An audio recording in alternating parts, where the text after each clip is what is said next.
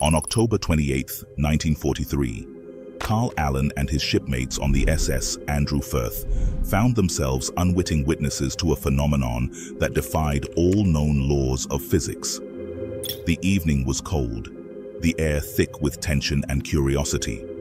Allen and his crew stood on the deck, their eyes fixed on the USS Eldridge, a brand new cannon-class destroyer escort. As an eerie silence fell over the shipyard, a low, ominous hum began to emanate from the Eldridge. The hum grew louder, the tension more palpable. The crew of the 𝗪𝗪𝗧 watched, their hearts pounding in their chests as a greenish haze began to envelop the Eldridge. This haze spread rapidly, creeping along the ship's hull and rising into the air. The men watched in stunned silence, unsure of what was unfolding before their eyes. Suddenly, a blinding flash of light pierced the gloom, so intense it forced them to shield their eyes. When the light subsided, the Eldridge had vanished. Panic and disbelief spread among the crew. Their eyes darted around the shipyard, but the massive destroyer was nowhere to be seen. But the nightmare was only beginning. Moments later, another flash lit up the night, and the Eldridge reappeared. But something was terribly wrong. Technicians and military personnel rushed to board the Eldridge, only to be met with scenes of unimaginable horror. Crew members were found fused with the ship's metal, their bodies partially embedded in bulkheads and floors, as if they had been melded with the very fabric of the vessel. Many were dead, their faces frozen in agonizing expressions. Others were alive but catatonic, their minds shattered by the ordeal. Some were found wandering the ship, their bodies intact but their minds irreparably broken, babbling incoherently or crying out in pain. The survivors of this macabre experiment were left with lasting scars. Episodes of madness, violent outbursts, and sudden disappearances haunted them. Some would freeze in place like statues trapped in time, while others would vanish into thin air, never to be seen again. The toll on the crew was unimaginable, with some men found dead, their bodies grotesquely twisted and merged with the ship's structure. In the aftermath, the surviving crew members were closely monitored. They were sworn to secrecy regarding the details of the experiment, but many of them exhibited long-lasting and even permanent anomalous side effects. Some would descend into sudden episodes of madness, acting with uncontrollable rage and anger before suddenly returning to normal as if nothing had happened. Certain crew members would suffer complete mental breakdowns and never recover.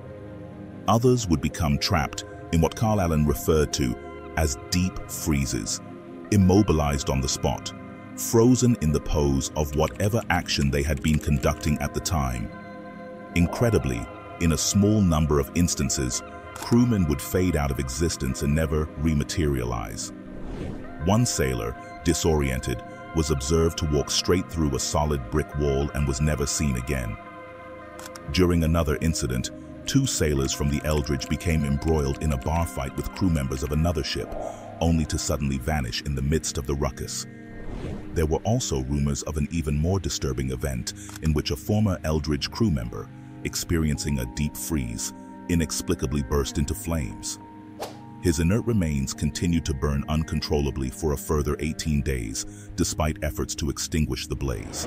Official records dismissed the incident, citing routine degaussing experiments designed to protect ships from magnetic mines. Yet whispers of the Philadelphia experiment persisted. Carl Allen, later known as Carlos Allende, would tell his story, painting a picture of an experiment that attempted to unify the fields of electromagnetism and gravity. Allen described how the experiment's goal was invisibility, but the unintended consequence was teleportation. The Eldridge, he claimed, had momentarily appeared hundreds of miles away in Norfolk, Virginia. Witnesses there corroborated sightings of the ship, adding another layer to the mystery. Investigations into Alan himself verified that he was indeed a member of the 𝗪𝗓𝗓 crew at that time.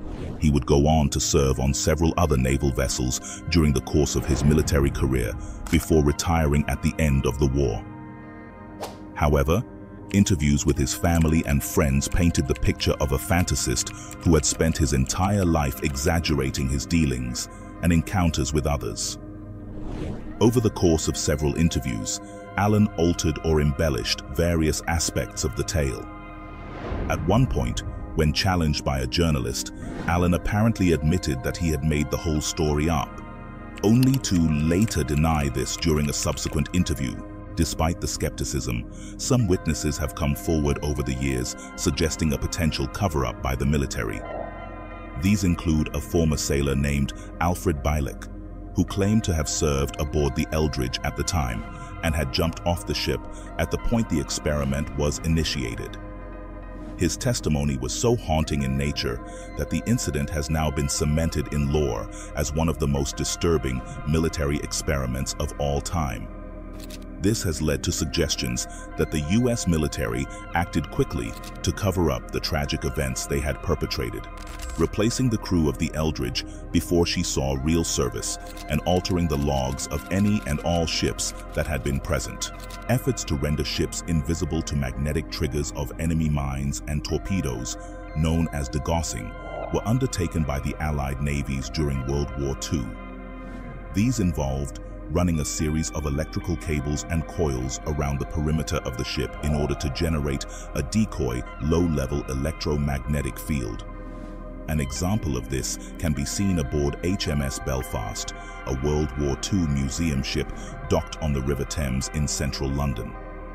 Official papers also suggest that similar experiments were carried out by the United States Navy aboard the USS Timmerman. The Timmerman was an Ed-Sol-class destroyer, which was indeed based in Philadelphia at the time the events related by Alan are alleged to have taken place. Similarly, there are reports that sailors aboard the USS Timmerman were adversely affected by an electric field in further post-war degaussing experiments during the 1950s. For Carl Allen, the weight of what he had witnessed never lifted. Near penniless and estranged from his family, he lived out his days in quiet isolation, haunted by the ghosts of that October night. The Philadelphia experiment remains one of the most disturbing military projects in history, a stark reminder of the potential horrors that lie at the intersection of science and the unknown. Decades have passed, but the echoes of the Eldridge's disappearance still linger. The story stands as a chilling testament to human curiosity and the perils of playing with forces beyond our understanding. In the shadows of these events, one cannot help but question the broader implications of government secrecy and conspiracy.